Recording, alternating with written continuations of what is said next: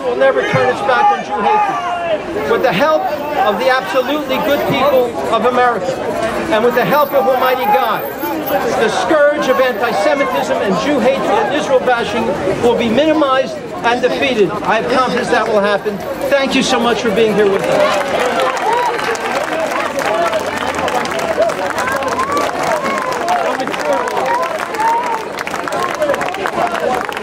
Another round of applause, Mort Klein. Thank you so much, Mort.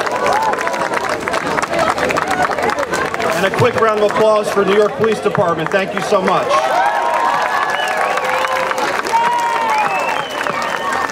Before I bring up our next speaker, I want to give a quick shout out to Councilman Kalman Yeager, who's here with us today. Councilman, thank you for being here.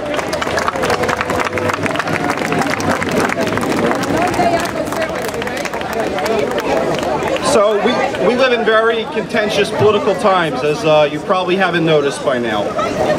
It's growing more and more difficult to have people come together to speak about issues when they are from different sides of the political aisle. Disagreements usually ensue, and I hope that you're noticing that that is not the case at today's rally. The group of people who brought you this rally are from different political beliefs, men and women, Jews and non-Jews, standing here together to say anti-Semitism has no place in America.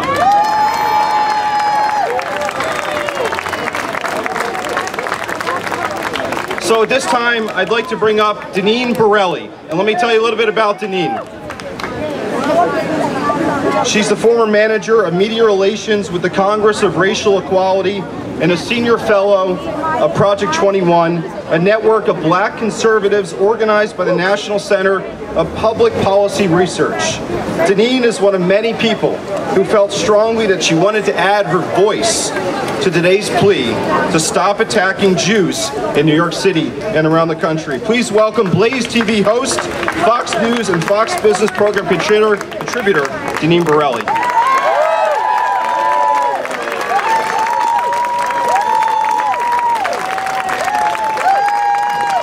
What's up, Patriots?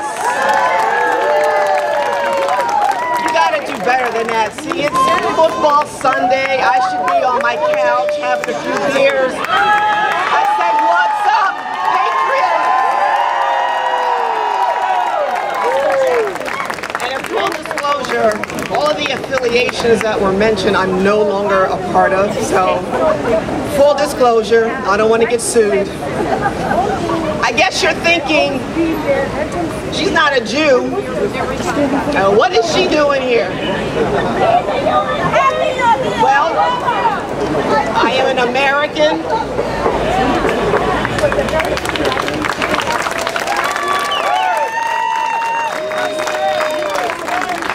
American, Roman Catholic, black, conservative, female.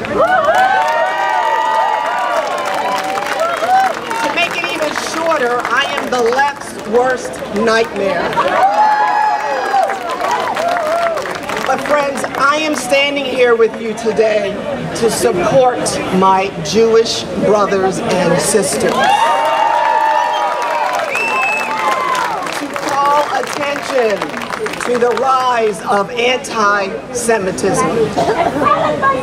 Jews are under attack. Around the world, Jews are under attack, but especially right here in New York City. And sadly, anti-Semitism is on the rise. Shockingly, anti-Semitism is the new normal. It's outrageous. It has to stop.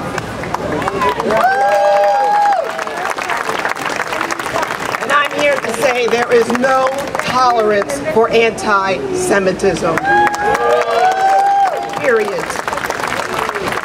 We're here today because the media, elected officials, and community activists are failing Jews. And I am here to call them out.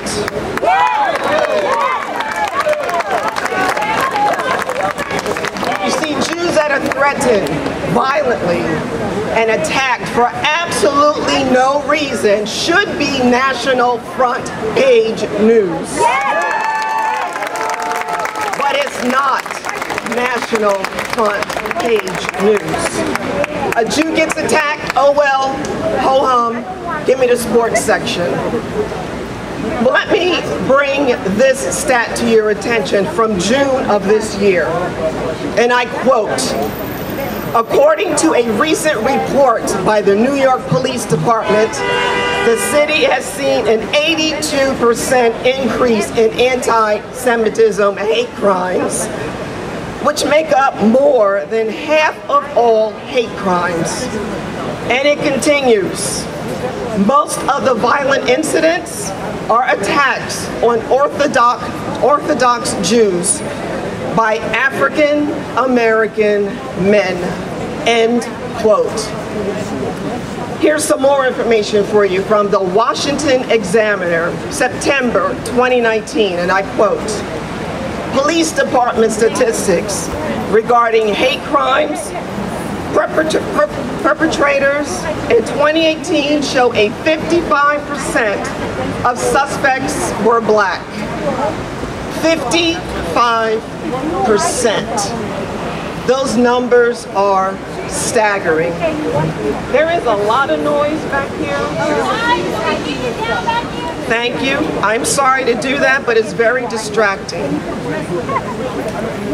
Most of the violence incidents against Jews in New York City are by black men, and that is a downright disgrace. But think about this. It would be front page news if a white person assaults or attacks a black person. Talk about a double standard. Blacks attacking Jews doesn't fit the media's narrative. It just doesn't. It's called selective outrage.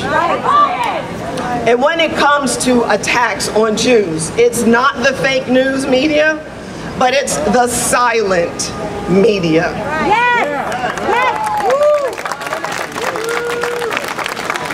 And let's talk about our elected officials. New York City Mayor Bill de Blasio is in denial. He says, and I quote, the ideological movement that is anti-Semitic is the right-wing movement, end quote. Yo, Bill de Blasio, I'm thinking blacks aren't necessarily part of the right to the magnitude that you are imagining, although they should be because of the conservative policies that benefit all Americans. But I digress. And speaking of politicians, let's talk about our U.S. House of Representatives.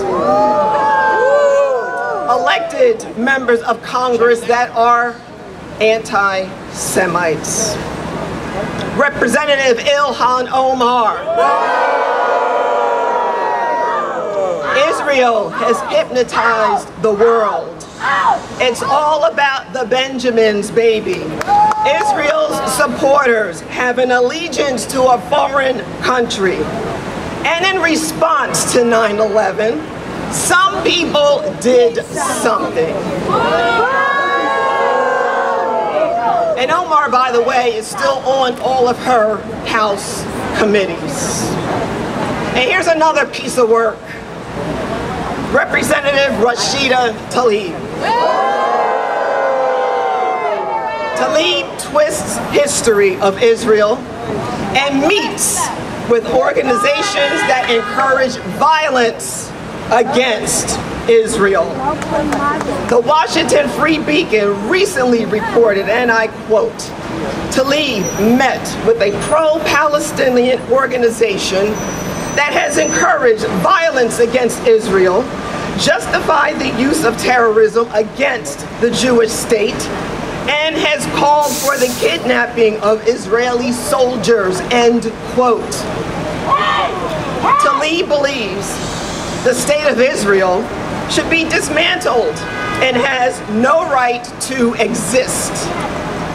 Together, Omar and Tlaib joined forces and introduced a resolution for the anti-Semitic boycott, divestment, and sanctions movement to punish Israel.